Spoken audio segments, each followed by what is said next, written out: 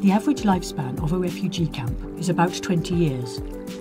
This presents a huge challenge to provide services for people that are quick to set up but also robust and long-lasting. Research has shown that for off-grid areas, solar energy is the cheapest and most reliable solution for pumping and supplying water. However, it is still not being widely adopted for humanitarian responses. The Global Solar and Water Initiative, formed by IOM, Oxfam and NRC, with funding from ECHO, addresses this.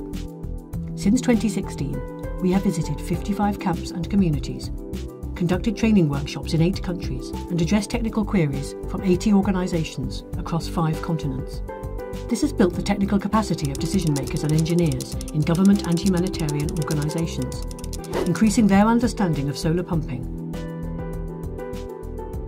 and along the way, debunking some myths about solar.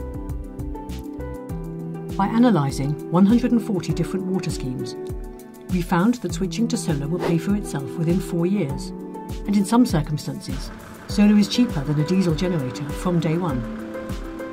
Over the lifetime of these systems, solar will be 40 to 90% cheaper. Where negative experiences with solar were found, they were unrelated to the solar technology itself. Accelerating adoption of solar will save millions of dollars every year and provide a more reliable access to water at lower cost. The Global Solar Water Initiative would like governments and organisations planning and implementing water supply projects to adopt solar technology as a default first choice option anywhere where grid electricity is unreliable, while raising awareness among their staff of the performance and financial benefits of solar compared to other power options. And additionally, to recognise that solar technology can be appropriate during the first phase of an emergency.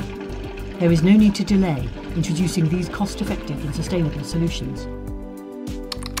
More information on the Global Solar Water Initiative, including resource materials and training opportunities, is available at the following website.